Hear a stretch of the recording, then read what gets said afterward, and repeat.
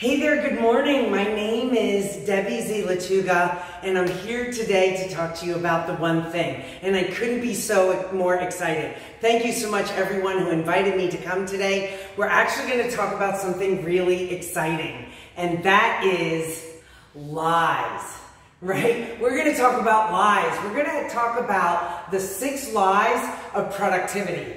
Right? There's a lot of myths out there about how to be more successful, and we want to make sure that you have an understanding that some of the things that we might believe might not actually be true. Let me ask you a question. Are there lies in the media? Right? No judgment. Is there lies in history? Are there some things that we believe about the way history was told that might not actually be the truth? We are at the point in our lives where we have 24-hour access to news. We have self-professed gurus that say, this is how you do things and this is the way to be successful. Anybody can go on Twitter and be a genius, right? And have their opinion. And yet some of these things that we take as truths might not be truth. Who's ever heard of the explorer Cortez? Right? So Cortez came to the Americas with the idea of kind of conquering, right? And the story goes that when he got ashore, he told his soldiers to go back and burn the boats. Burn the boats. He was hoping to motivate his soldiers and letting them know that, look, you have to commit because we have no exit plan. Well, guess what? It's a lie. It's not true. Who's ever heard of the frog in the pot story, right? Where if you put a frog in boiling water, he'll jump out. And yet if you put a frog in a pot where the water's room temperature and you turn it up slowly, the frog will never know and boil to death. Not true. Well, guess what? There are success lies as well. There are things that we have come to believe are true that don't actually help us be successful. How many of you ever said, I wish I was more disciplined? Or maybe if I got 2 things done at the same time, I could get more accomplished. And how about one of the worst ones ever, which is, maybe I just shouldn't dream so big. Maybe I should have smaller goals. So today we're going to talk about the 6 lies of productivity, the 6 lies of success, and how if we think differently about them, we might be able to create more success. So who's excited about that? Yeah. So let's talk about the first one. Everything matters equally. Everything matters equally. So let me ask you a question. How many of you are a fan of making lists, right? You wake up in the morning, or maybe it's even the night before, you write down everything that you have to get done, right? That's a great productivity strategy, or so we think. How about emails? Because I would argue emails are very similar to lists, meaning we come in Monday morning, we have 20 emails in our inbox. How do we determine how we answer them? For some of us, we answer them in the order we were received. And yet the challenge is that would say that everything that's on our to-do list matters equally. Right? So the Australian Prime Minister, Bob Hawke, actually said that not everything matters equally, and the most important thing doesn't always scream the loudest. Achievers operate differently. I'm not saying achievers don't make to-do lists, and yet they prioritize. Have you ever had a day where you did a lot of things and you got to the end of the day and you went, wow, I didn't get anything done? Maybe we didn't focus on our priorities. Because priority matters. There are things on our to-do list and in our email that are more important things. And our to-do list can lead us astray. A to-do list is a survival list, not a success list. To-do lists are long. Success lists are short.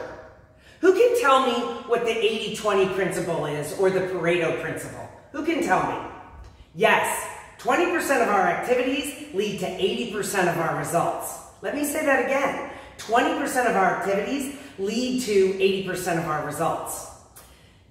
So how does that affect our to-do list or our email list, right? If our if we don't know what our priorities are, we can get lost in the details. Let me give you an example. How would you lose weight? If I said, okay, let's mastermind how to lose weight, what would you say? So, yeah, eat less, right? What we eat matters. What else? Work out, right? Now let me ask you, are we doing cardio or are we lifting weights? What else? Well, keto will work, right? What else? Weight Watchers. What else works? Maybe yoga, maybe drinking a lot of water, maybe getting enough sleep, right? There's a lot of different ways that we can tackle losing weight. So now if I said, let's take that to-do list of losing weight and let's lower it, let's change it, and let's pick a success list. If we only had to pick 4 or 5 things from that list that would really be indicators of success, what would some of those things be? Yes, absolutely working out. Yet maybe it's cardio or weights. What else? What we eat, right? So what we eat matters. What else? Oh, accountability partner, right? If we had someone, a partner, we might be able to be more successful. Let's say we came up with the 5 top things. And then I said to you, 80-20 rule, right? We have 5, that's our success list. How do we narrow that down to the 20%? Well, that would be 1. So if I asked you what was the one thing you could do to lose weight, what would that be? Well, yes, so some of you said diet, right? What you eat, and some of you said exercise. Now, here's the thing. There isn't just one thing. What might work for you and be your one thing might not work for me and be my one thing. So maybe you've already exercised before and lost a lot of weight. You really like the way it made your body look. So that's going to be your one thing. So every day you're going to wake up and that's what you're going to focus on, working out. And yet my one thing might be what I eat. So I'm going to make that my one thing. I'm going to focus on my diet plan. There's actually a name for that. We call that extreme Pareto. And that's where we take our to-do list and we say, let's make a success list. We make a success list. And that's our 20%. And yet, what's the 20% of our 20%? And we call that extreme Pareto. And that's the name of the book, which is The One Thing, right? What's the one thing you can do, such by doing it, everything else is easier and necessary. So if the most important thing is the most important thing, why do we ever think that we can do 2 things at one time? So let's talk about the second law, or the second lie of productivity, and that is multitasking. Multitasking is a lie. Now, I'm not saying I don't do it. I'm just saying there's been a lot of studies. 2009, Clifford Nass, Stanford University professor, did a study with 267 students, and he divided them into 2 groups, those that were good at multitasking and those that weren't so good at it. And he gave them a series of questionnaires, and what he believed was going to happen is that the multitaskers were going to nail it in every category. And actually, he found out this exact opposite. Not only did they not email it in every category, they actually did poorly in every category. So what he determined was, multitasking is a lie. Multitaskers do lots of things poorly.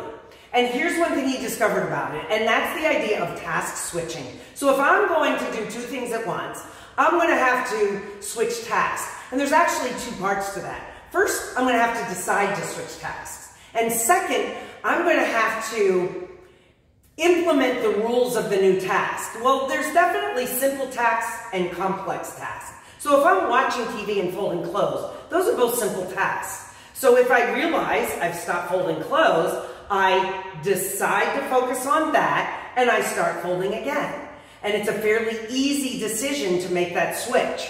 And yet let's talk about something that's more complex. Let's say that you're working on an Excel spreadsheet and your colleague comes in and says, hey, let's work on the Johnson contract. You have to, 1, decide to switch, and 2, you have to implement a set of rules to discuss the Johnson project. And those rules might even occupy a different part of your brain. So that's fine, you make the switch and you do that. Now, you decide you're going to switch back. number one, you have to decide to switch back. Hopefully you can remember that you were working on a spreadsheet and you go back to that and you don't get sidetracked to something else. And yet we're going back to the spreadsheet. The second thing is you have to implement the set of rules for doing spreadsheets, which may involve a different part of your brain. So researchers have discovered that up to about 28% of our work life might be lost to task switching. So let's talk about some one thing principles, right? We can't do two things at once. And we can't focus on everything, right? The two tasks that we already talked about was everything matters equally and that multitasking is a lie. So let's move on to the third myth about productivity. And that is, I just wish I had more discipline. How many of you have said that? I've certainly said that. I wish I had more discipline. If I had more discipline, I could be successful. So I work really hard to apply discipline and it doesn't seem to work. So when we talk about discipline, we're also often talking about habit, because those two things, although they mean different things, those two concepts intersect, discipline and habit. Has anybody ever started working out and been successful at working out, and in the beginning you had to really push yourself to work out, you had to apply discipline to working out, and then all of a sudden one day you look up and you're working out regularly, and now you miss a day, and you feel icky, right? So you've switched from, ooh, I gotta make myself go to the gym, and you've moved towards, oh my gosh, I didn't go to the gym, I feel horrible. What happened was you applied enough discipline for that to become a habit. So it's a myth that you need to be a disciplined person. You need to have enough discipline to create a habit. You don't have to do everything, you have to be able to focus on the right thing. So how long does it take to create a habit? There's another myth out there. Now, not those of you that have read the book. And yet, how long do the gurus say it takes to create a habit? Yes, 21 days. Except for 2009, some researchers at the University College of London did research and discovered that it actually takes about 66 days. 66 days is the sweet spot. Now, simple habit, a little bit less. 66 days is the average. Complex habit, maybe more. And yet 66 days is a more accurate description of how long it takes to create a habit.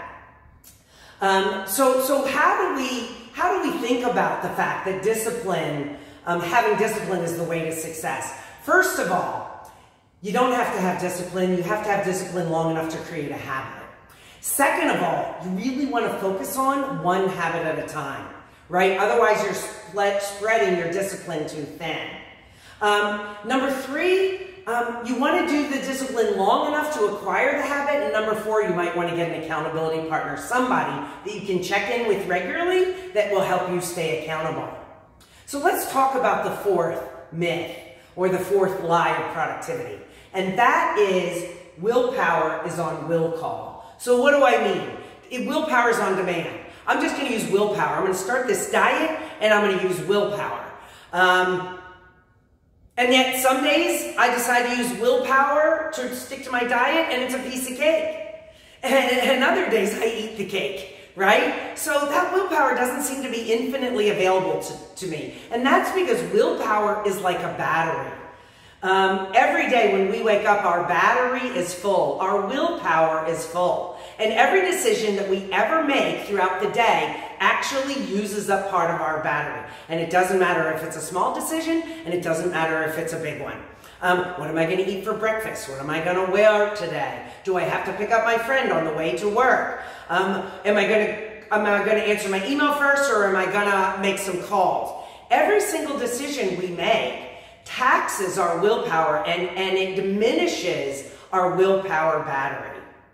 So a Stanford University professor, Baba Shiv, did a study with 165 students, and he divided them in two groups.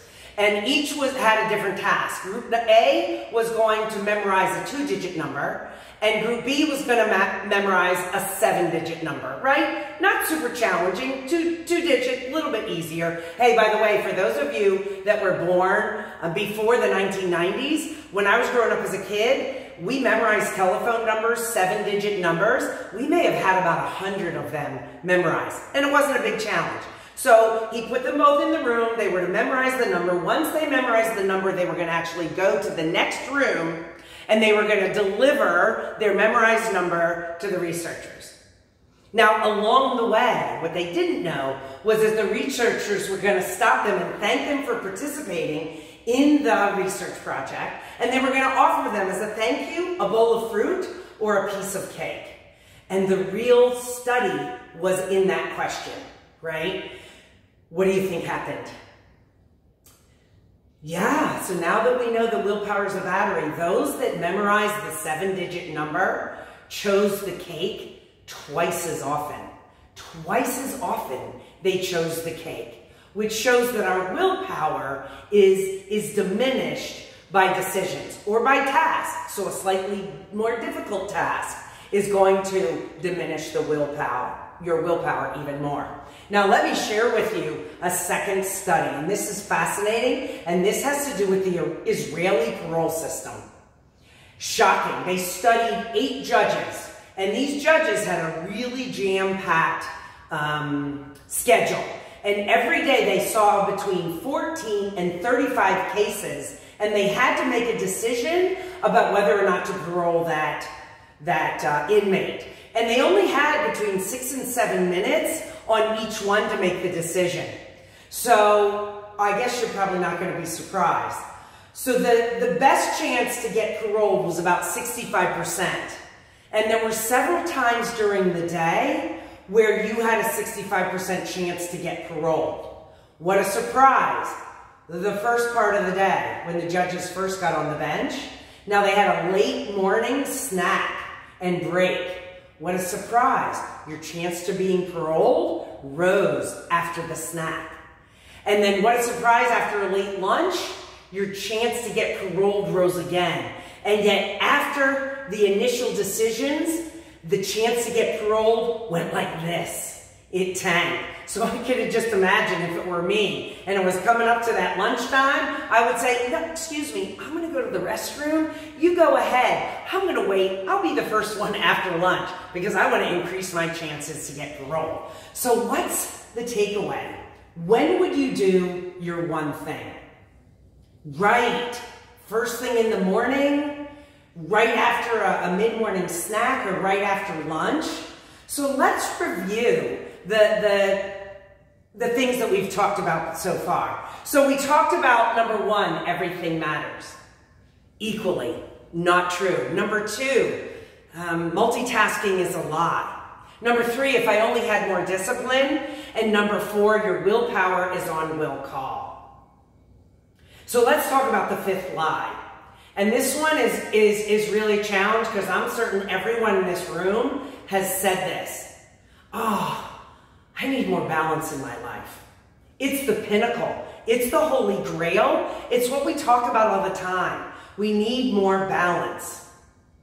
You know, thousands of years ago, our work was our life. We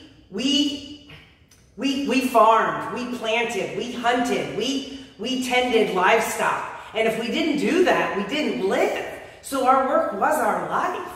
And yet many of us are talking about work-life balance, and yet we haven't figured out how to implement it now. And here's what it looks like. I actually had someone that worked for me several years ago. Her name was Jean. She told me the story that her and her husband, they were in the corporate rat race, right? They worked for different companies. They were flying around the country, and they had done that for about 15 years. And one day they actually met in an airport. And neither one of them knew that the other was going to be flying through the airport. And they took a look at their lives and said, we're like ships passing in the night. This isn't working for us. We need more balance. So they made a plan, and they got out of corporate life, and they bought a business. And right after they bought that business, her husband got sick. He got cancer. And for the next 6 to 7 years, instead of spending that time with each other and building this business, they spent their time going to hospitals and going to doctor's appointments. And unfortunately, after about 7 years, he actually passed away. So their attempt to create balance when they retired didn't work. So creating balance that way in retirement isn't the path. I want to actually talk about the word counterbalance, right? Because I think we're maybe looking at balance the wrong way. Has anybody ever seen a ballerina on point? Right? She's up in the air, she's on her tippy toes, and she's graceful and floating. And she looks so balanced. And yet if you zoomed in and you looked at her feet, they're actually going like this. She is actually counterbalancing moment by moment.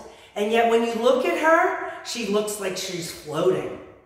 So a counterbalanced life can actually look and feel like a balanced life. So we have two things in our life that we look at balancing, and we look at our work life and we look at our personal life. Now, our personal life is like a glass ball. If we don't take care of it, that ball drops and it breaks. So when we're looking to create balance in our personal life, we want to think shorter, right? Our personal life can't afford to get out of balance for very long. So we're going to want to make course correct very quickly, like the ballerina. And yet our work life is like a rubber ball. And if we drop that, it bounces. We may have a big project that we're focusing on, and it might take us 6 months of staying late and working on the weekends because we're working on this big project, so that we may be out of balance for long periods of time at work. And yet the work ball is a rubber ball, and that bounces. Now certainly, once that project is over, not only do we want to counterbalance work in our personal life, we also want to counterbalance in each bucket. If you think of each of those as a bucket, we want to counterbalance our work life. If we spend a lot of time focusing on a big project, when that project's over, we want to counterbalance it.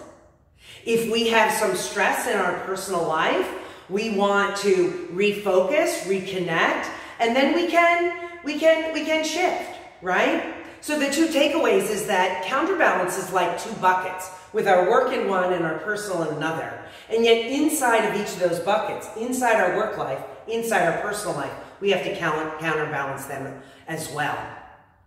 An extraordinary life is counterbalanced, right? It's a counterbalancing act. So let's talk about the last one. And this is a big one as well. A big one. And the myth is that big is bad, right? Big is bad. Let me ask you an opportunity. Is a big opportunity good or bad? Well, hopefully good. Is a small problem good or bad? Well, a small problem is better than a big problem. What about if it was the holidays and you had the choice of two presents? Are you going to ask for the big present? And you can pick one of the two. A big present or a small present. Which one do you want? Well, it depends, right? So sometimes a big laugh and a big cry is exactly what you need. And then sometimes a little chuckle and a couple of tears is all you need. So is big always bad? Here's the thing though, if you put the word big and the word success in the same sentence, people start thinking hard. Or the word big and achievement, some people start thinking complex. However, believing in big allows you to think differently. Entertaining big dreams allows you to think differently, and it opens doors. So a young man, Sabir Bhatia, came to the U.S. with $250 in his pocket, and yet he had a big dream. He was going to build a big successful company and was going to make millions and millions of dollars. He was focused. And he actually built Hotmail and sold it to Microsoft for $400 million.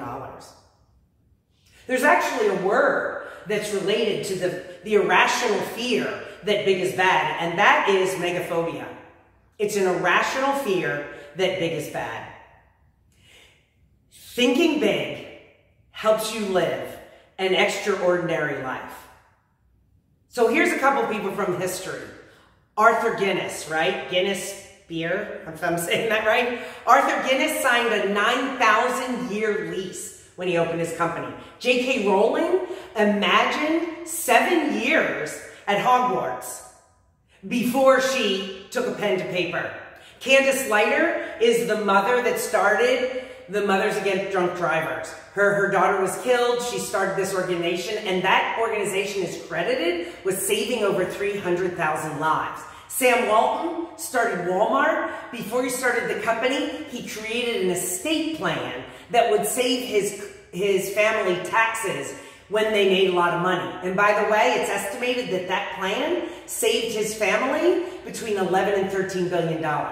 And Ryan Herlack was a 6-year-old when his teachers told him about people in Africa that struggled to get clean water. And he was inspired. He started a company called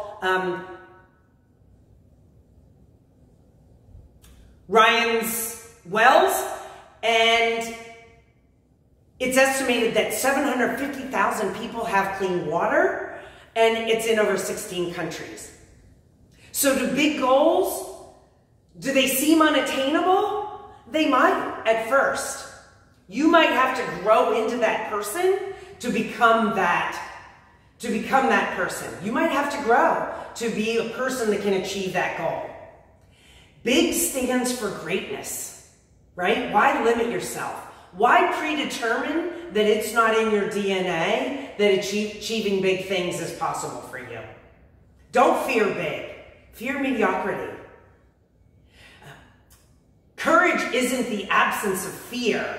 It's moving past it. Thinking big isn't the absence of doubts. It's moving past it. So here's what I'm going to ask you to do. Think big. Aim high, act bold, and see just how big you can blow up your life. So let's review the 6 lies that we talked about. The first one was that everything matters equally, right? People that focus on priority and move with purpose on their one thing achieve big results. Number 2, multitasking allows you to get more things done, right? Not true. Focusing on one thing will cause you to be more successful. That you have to be a disciplined person to be successful. Not true, right? You have to have discipline long enough to create a habit, and then the habit takes over. Number 4, willpower is on will call. We have natural rhythms of energy every day, and we don't always start with high energy and then keep it throughout the day. There's peaks and valleys, and both rest and food helps recharge our batteries. That you can have a balanced life. Now, you can have a counterbalanced life, recognizing that when you're out of balance and then focusing on the things that you can do to get back into balance. And that big is bad. Big allows you to accomplish big goals. So don't play small. Don't doubt your ability. Choose big goals, apply the principles of the one thing, and see how big you can blow up your life. Thank you so much. Again, my name is Debbie Z. Latuga, and I'd love to help you implement the one thing.